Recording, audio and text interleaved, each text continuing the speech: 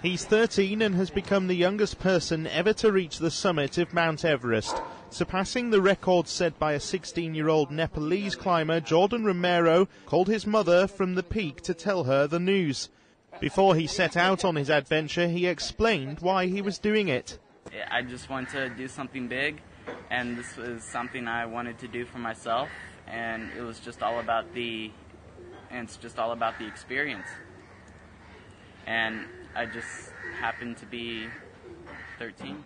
Romero's already climbed Africa's Mount Kilimanjaro, and he plans in the coming years to conquer the 7 highest summits in each continent.